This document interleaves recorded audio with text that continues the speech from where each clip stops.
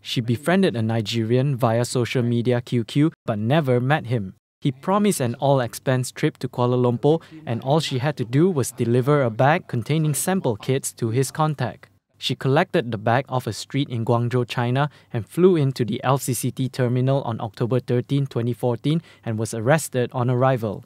In April this year, the 23-year-old Chinese national was sentenced to death for drug smuggling.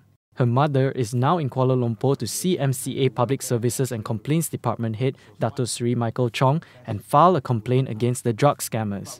Chong wants the public to be street smart and not be fooled by these scammers and to think twice before taking anything for free.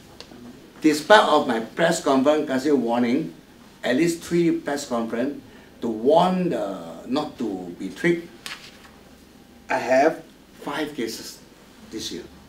Okay? So this is the thing there. Just now, like Madam Chong, what she told me, the daughter, before he come to this country, the daughter very happy because got free air ticket.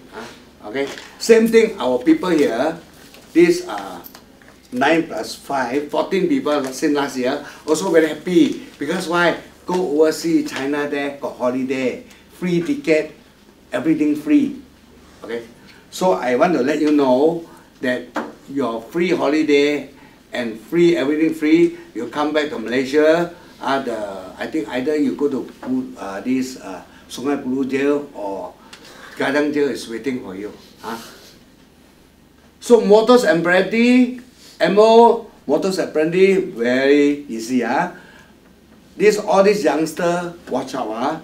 If you see any advertisement in the newspaper, say that high salary, and all these things, overseas opportunity, this what you call that, fringe benefit, overseas, please be careful. He stressed things that are free can come with a heavy price.